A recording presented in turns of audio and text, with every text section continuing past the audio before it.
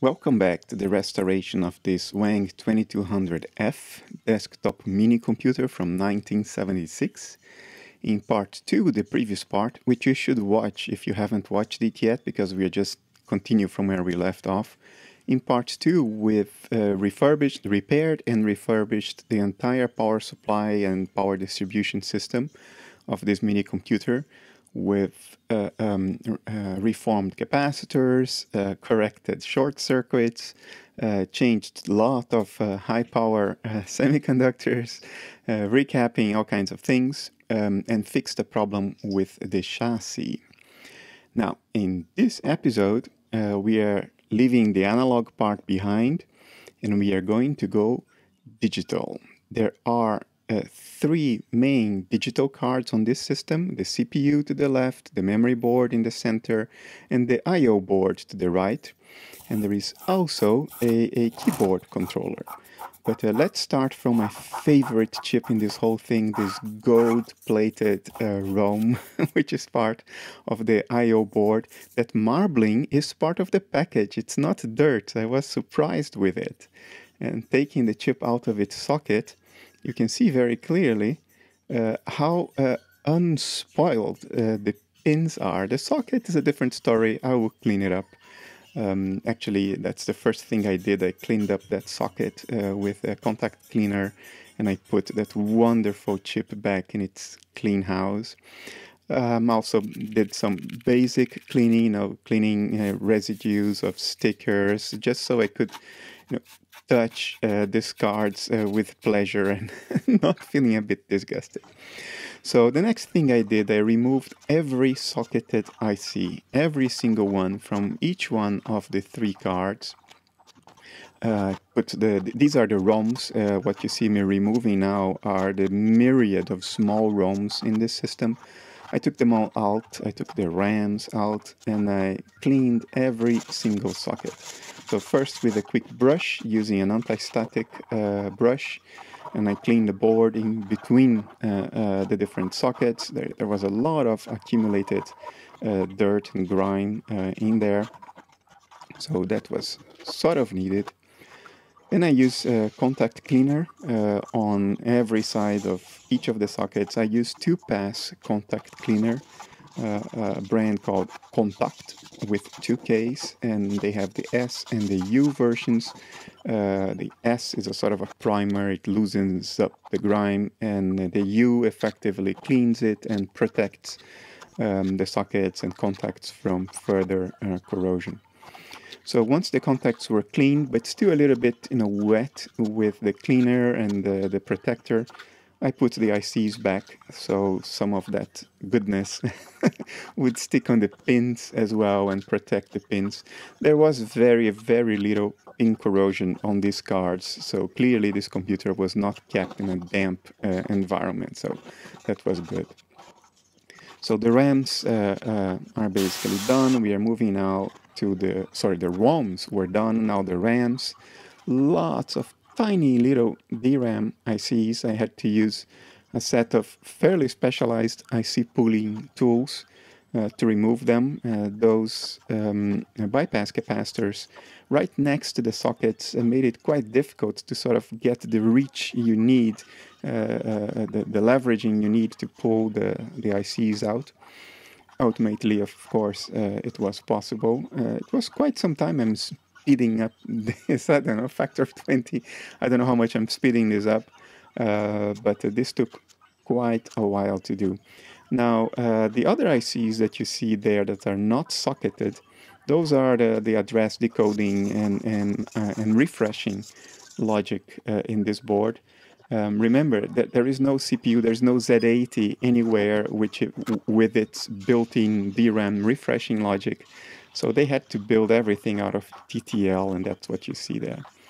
So same procedure, 2-pass contact cleaner on every socket, and then I put the ICs back exactly where they originally were, just in case the sockets sort of conformed with the idiosyncratic pin angles of each IC, so I'm putting them exactly where they were, while the sockets are still sort of wet with the cleaning and lubricant product that I have used. So enjoy this, this little montage.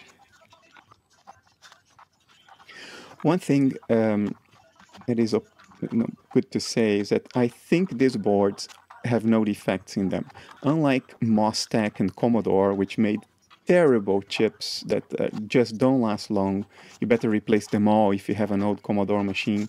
Wang used quality chips, and these ROMs are mask ROMs made to order for Wang. They tend to be very reliable and robust. So I don't think this board will have defects.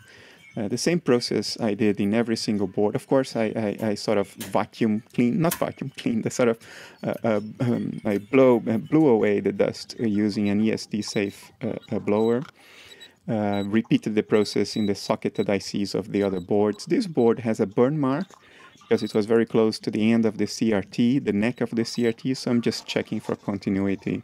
Some of the traces are also very close together, and I noticed that Wang sort of scratched the board to make sure there would be no shorts, which sort of raised alarm bells, so I decided to check for shorts across those little traces as well.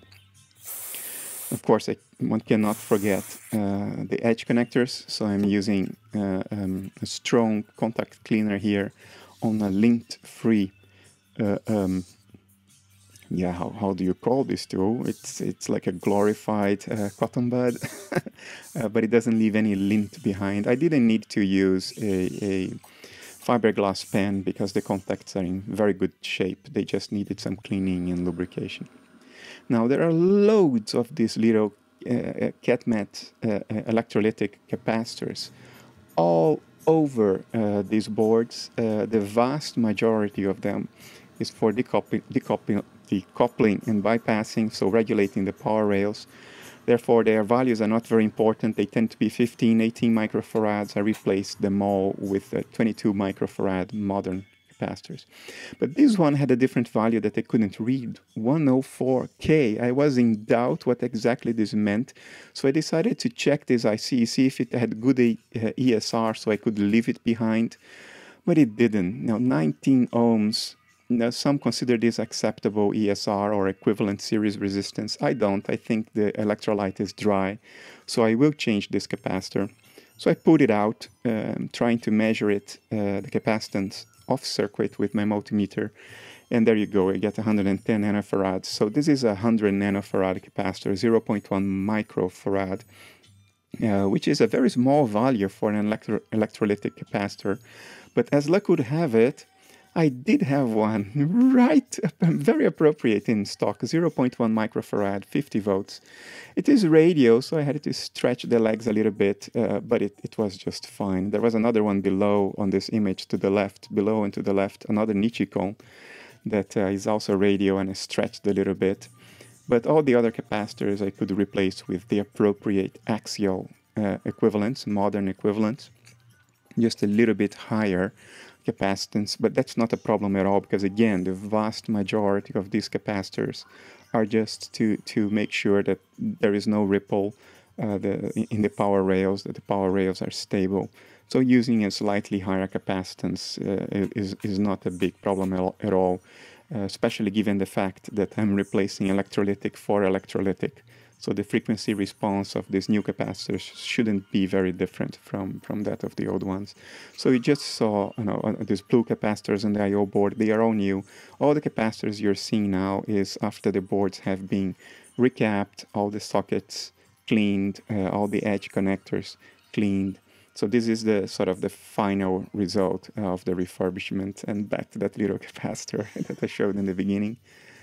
These are the victims. I think there were more. These are the victims from one or two boards. There were more at the end. And this is the final result. So assuming there are no actual defects and all the ICs are fine, this completes the process for the large digital cards. Which brings our attention to the keyboard, because underneath, you see, underneath the keyboard, there is a digital board that connects to that connector there. The connector goes into that socket. That's how the keyboard talks to the rest of the system. And this is a digital board as well. So we need to have a close look at this. I didn't have the opportunity to test the keyboard because the computer didn't boot. But there are a few high voltage IC drivers, a flip-flop chip in there. That large EA chip, that's a custom chip made for Wang. This is a keyboard matrix decoder. I hope this one is fine, otherwise I have to figure out how to replace that. There are two ROMs. And then based on the schematics, I started studying the design of this thing so I can develop a plan of attack. What do I want to replace? What can I test offline before I put this back into the real system?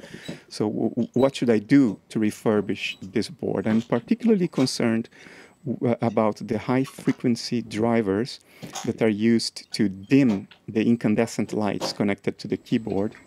One of them, and there you see me holding one of these incandescent lights. They are 24-volt lights. This one measures 50 ohm, which is exactly what you would expect. So this bulb is okay.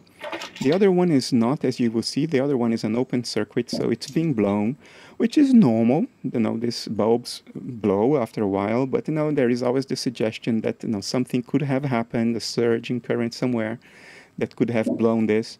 So again, I want to look at those high voltage drive ICs because these bulbs are connected straight to the 25-volt line from one side, and on the other side, they are connected to those high voltage drivers. So when the drivers drive the other side to 25 volts, the light dims. So they operate very hot. So that's why I'm removing the first one of them to have a closer look.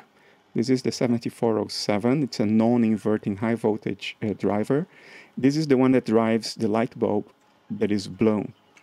And I see some charring on the other side of the board. So I thought, I'll pull this one out, have a close look at it. You see there is some charring there. So as I remove it, it's stubborn, but I did remove all the solder. There it goes. Yeah, there is charring right underneath it as well.